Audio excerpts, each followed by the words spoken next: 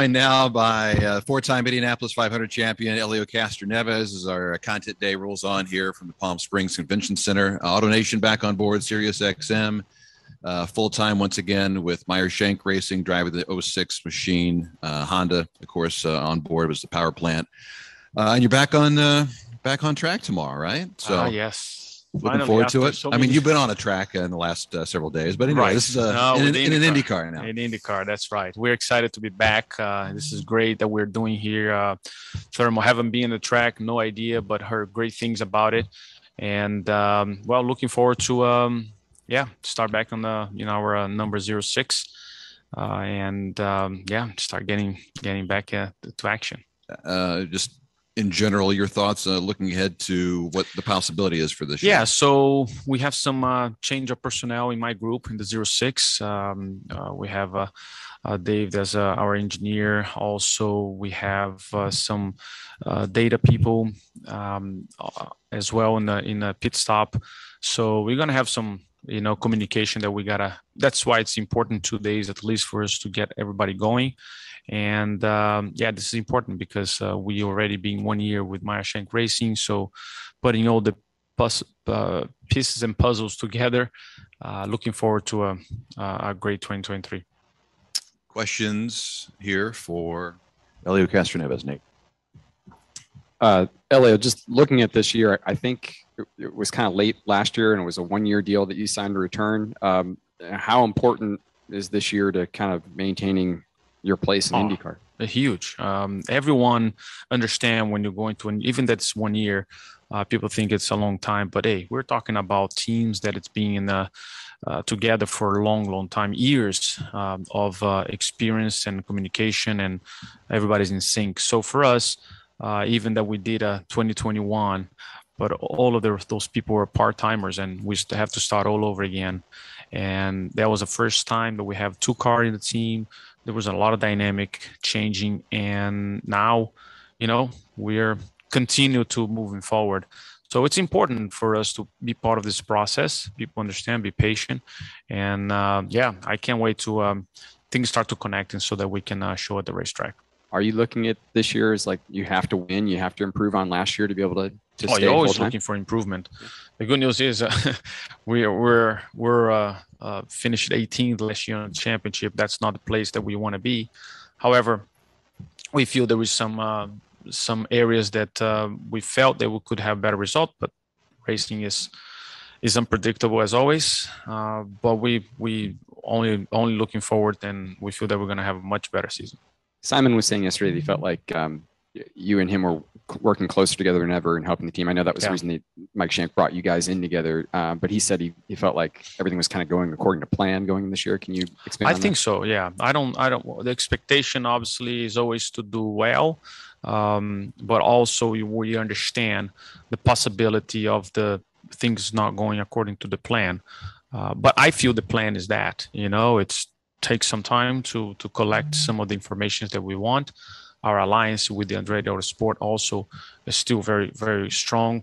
They also know that they need to improve. It's not only in our organization. So we still keep pushing each other so that we can have a better results like we had in the past, or like the Andretti had in the past. So for us, remember, the alliance, they have their own engineers, their own resource that they translated to us. And we're looking forward to a much better season, and let's hope for the best. Go ahead, Nathan. Helio, independent of what happens with your future in 2024 beyond this year, you mentioned finishing 18th last year, which in the championship, which I know you're not used to. What would you come away from this season feeling like it was a realistically successful one in terms of on-track performance and championship finish? Look, expectation for me, it's obviously the big one. It's Indianapolis 500. That's the one that we feel that we have the same car. We have all our bets onto that. However, I'm not going to give up on the other ones either. I feel that we have as much of a chance as anybody in some of the places that I feel comfortable. In position, if you're thinking about finishing the top 12, will be a great goal. Will be a great place to be. And however, we want to be able to have a podium. We want to be able to show what we can get, and we can. IndyCar is so competitive. There are so many scenarios that you were like, I would never see that. And that's why we're going out there thinking that we do have a chance to repeat what we did in 2021, and obviously have a better results in the road course, street courses as well. Mike has tested Tom Blomqvist in IndyCar, which I know is a big thing for Tom and something that he was interested in potentially pursuing. There's been some mentions that you guys could potentially swap roles where you could go run IMSA full time and he could come here in IndyCar. I know you're focused on trying to keep this ride here. Does having someone who's on your team who might look to switch things up, does that deliver you any more pressure or make things any weirder? Or first of all, it's too early to say, right? But second, I don't want anything more than great things for this team. This team is incredible. They continue to grow as much as they can. They already stamped that they're not just a small team. They stamped that they're an incredible team that thinks amazing about to happen in the future. And Tom, come on, the kid is a superstar. You know, he's really quick. I feel that he's doing an amazing job. Last year he did a great job. This year continue doing it. And let's see, everything happens and falls natural. And but as of right now, it's still too early of the season to predict and think what's going to happen. Our goal is to have a phenomenal result for MSR so that we can show that what this team is capable. And the last non-IndyCar question. When we see a sporting great like Tom Brady step away from can't believe it, man. Really? This morning. I wish somebody please. With him, you think. Right. You never know. So. Last year was the same thing, right? A couple of years ago, yeah. Right. Anyway. I'm when upset, actually. When you see something like that, do you know, he's stepping away from the sport seemingly on his own terms, if he actually does indeed retire. Would you ever, whenever that time comes for you, do you want to step away on your own terms or play until someone does it? A great question too. Look, I just won Daytona 24-hour, man. Do you think I'm thinking retire right now? There's isn't a thought of that. Good. Look, it also the same thing. It repeats. It have to feel natural. I can't force myself. I can put a number, a date, that I'm going to say, this is it. As of right now, I am enjoying very much. What am I doing? I'm about to start a great season with IndyCar, and my mind is only thinking about that and start continue working and get that result that I really wanted, that I know I'm capable and I know what the team is capable.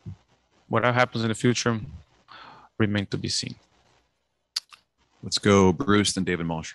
Helio, you've driven for a very organized corporate type team at Team Penske for all those years. Now you're with Meyer Shank Racing, and Michael Shank's like the guy next door, the buddy you'd go watch the Super Bowl with, just a regular guy. How do you contrast what it's like being there? And are you really not taking anything against Team Penske, but do you feel more relaxed in this environment? Look, there's two different personalities, of course, and that translates to the team as well. Rogers being a corporate person for so many years that everything runs the same way.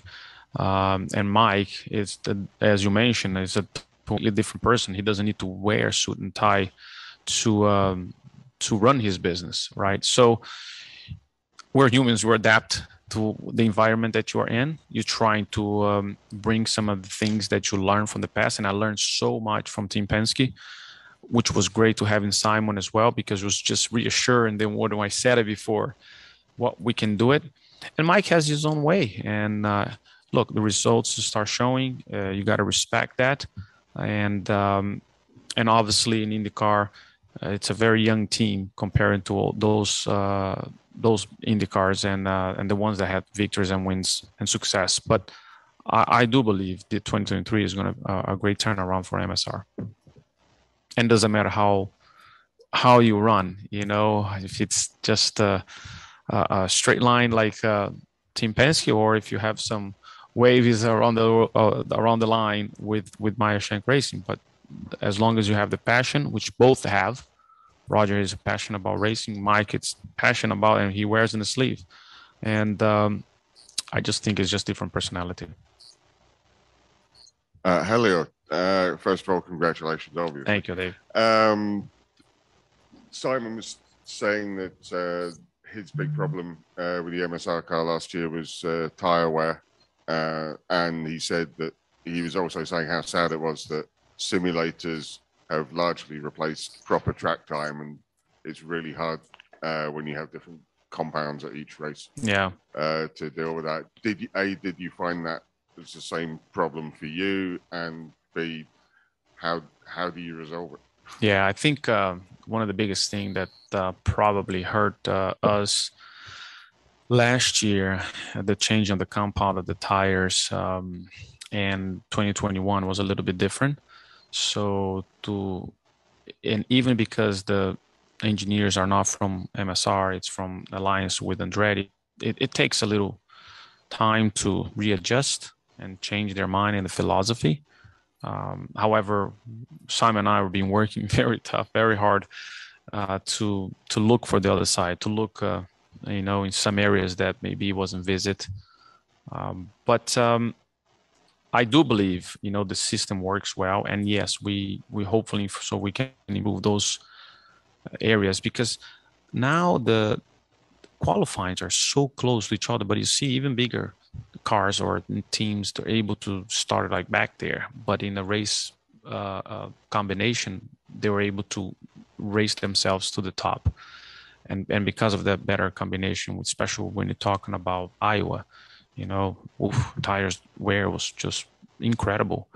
And that achieved the performance, unfortunately, pushed the performance backwards when you don't have some sort of the things that you thinking about.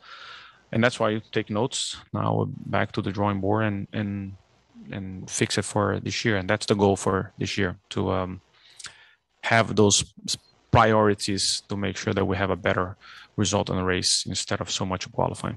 And are you confident that the street course is still good? I mean, you locked out the second row at Detroit last year. Are you confident that you can make progress with the road courses without losing anything on the street? Yeah, I do. That's what we need. Improve on those areas. Last year, especially for the end of in Laguna last race, we're able to get finally to the top 12. We were able to get a little bit better, but yellows and reds caught up on our situation. But yes, I do believe it. We finished, even that it didn't show for you guys, but we did finish in a high note last year, and we believe that we can carry on for that to the 2023. Ageless Helio, what are your thoughts on Tom Brady retiring? I don't like it.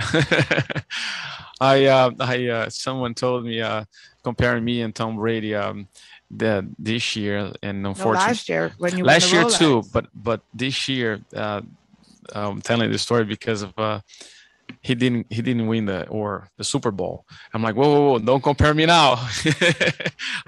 So now we got the Rolex, but look, it's amazing, and in any athletes, any person that achieve goals, you even with the experience that you have, you go through some scenarios, and I don't think he's hurting right now. I think he's pretty well, and that's the type of scenario the guy can retire and then come back if he wants it anytime. So unfortunately, it's not like that in our sport.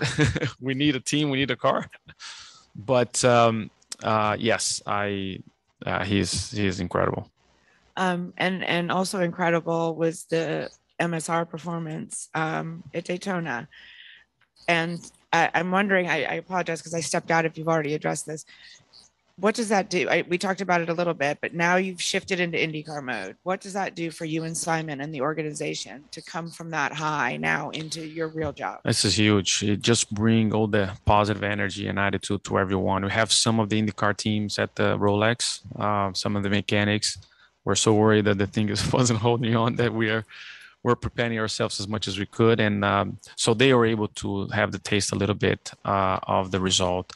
And anytime in anything, not only racing. When you have a positive vibe around you, you want to continue that going. So this is great. I am super excited for 2023 because this team not only deserves, but this team it is going to another area that people might think, wow, look how far they come. And it's true.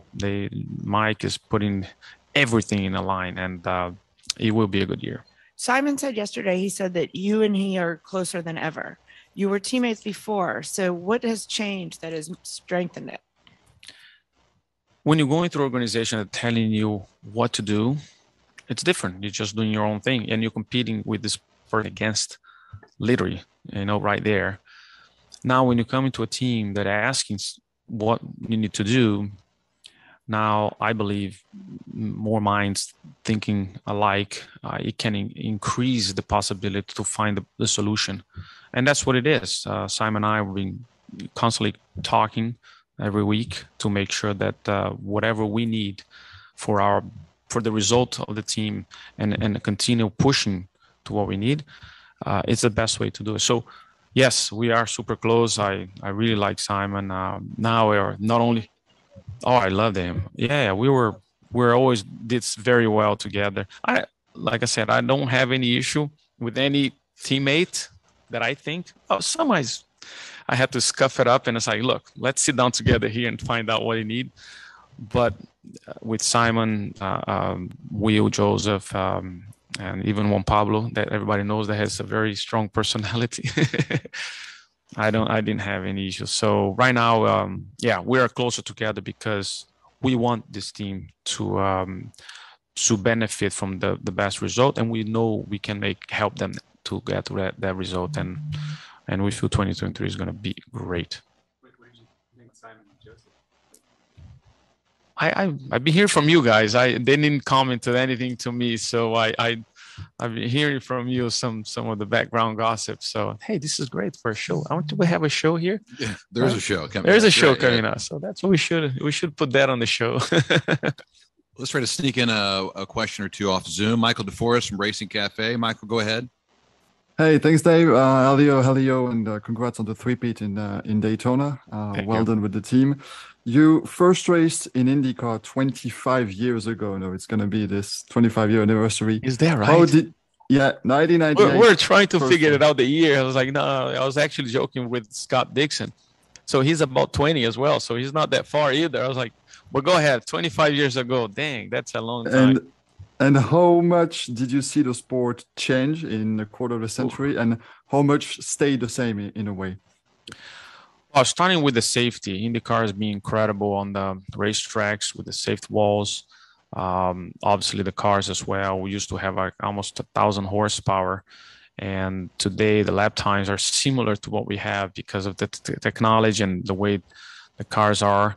Design, also the windshield or the aeroscreen, as you called, it's been huge for the safety of our sport, and so it's amazing what we can do with all the progression over the years. So, the competition level is still incredible. I think when you have a car that it's the same for many years, all the tricks, all the details, they start to translate to the other teams as well. And that's why today, if you see in a qualifying time, 10th, you probably have about 5-6 cars. So it is incredible. There was no favoritism, I believe. And there was always not knowing who is going to win. However, back then was already like that because of yellows, and also big props to Honda and Chevy for reliability. Back then, because you're pushing the limits, sometimes you used to have some unknown scenarios with the mechanical side. But yeah, now it's as competitive as it could be. A driver can finish most of every race if he doesn't have any issues with, bending any suspension or anything like that, because the incredible amount of work with the manufacturers are being outstanding. Thanks, Helio. You're welcome. Thanks, Michael. Quickly, Ben Johnson from the Paddock Eye. Hi, Ben. Hey, Dave. Hey, Helio. Welcome back for this year. How much of a bonus is it for you coming back this year? Obviously, last year was kind of a building year for you guys with a new team full time. What did you learn last year that you can bring forward to this year? Knowing the environment that you are in is always help for the communication, understanding, and obviously you fix some of the mistakes that you did, whether it's strategy, whether it's setup. You don't go to that route again, and that helps you to, since the cars are not changing much. I mean, there were some few things with barge board and things like that, but hopefully with the testing that we have in the next 2 days, that will help us understand a little bit more. But every time you're behind the steering wheel with an IndyCar, and when you have a chance, it will, and especially in the place that we already been, it will help tremendous. So I think those mistakes that we did last year, they won't happen again. Excellent. Well, congratulations for this year and best of luck. Thank you. Thanks, Ben. Let's work in Asher Ferris, Asher's Racing Channel. You're on with the 4-time Indy winner. Thanks, Dave. So, Helio, what is your most favorite track for this year? Like, what race are you most looking forward to this year?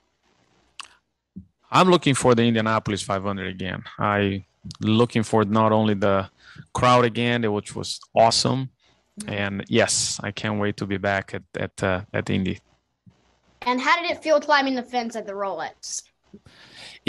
Great question, because I didn't finish this time racing in the car. So when Tom actually stopped in the track, I was like, "Oh, that's cool," but I wasn't even thinking that we are going to climb the fence until Mike said, "Are you ready?" I'm like, "Really? You want to do this?" I say, "Yeah, let's do this." And and when I went to climb the fence, I don't have my gloves, and it really hurt my hands this time.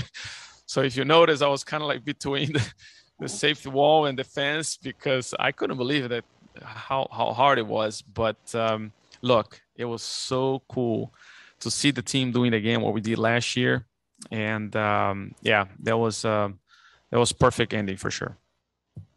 All right. Thanks, Helio. Thanks, Dave. Thank you. I think that was the worst. You're right. Because not being prepared, I didn't think it would be, I don't know, my hands, I don't know what happened, but it was the first time that, when you're holding and you couldn't hold it, I was like, man, this is hurting. But it was, for me, it was great to see everyone repeating the same scene from last year. That was emotion for sure. It could be an adrenaline thing too. You could be. The car. Plus the banking. Plus the banking comes. No, the banking I knew. Yeah. The banking last year, I thought was a little tired. I was like, man, my knee is not going up as high as I wanted. But I think it could be that too. Right. Are you still able to get that high? Yeah. Look, I learned. Many years I started learning that if you start going too high, higher you can go, harder to fall. Right. So you gotta balance.